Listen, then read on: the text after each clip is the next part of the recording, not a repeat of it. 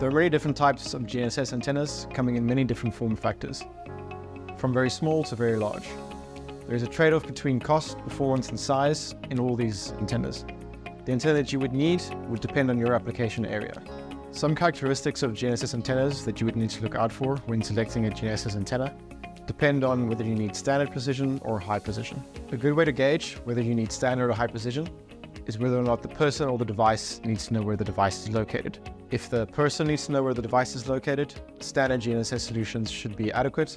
If the device needs to know where the device is located, you're probably looking at a high precision GNSS solution. For standard precision, you would mostly be interested in the peak gain of the antenna, as well as the directionality, whether it be omnidirectional or directional. For high precision, you're looking at other factors like axial ratio, phase center offset, phase center variation, and the group delay of the antenna. The accuracy of the GNSS receiver is highly dependent on the quality of the antenna. The low quality antenna will introduce errors in the location data, leading to reduced accuracy and subpar performance. So choosing the right antenna is paramount to a successful GNSS solution.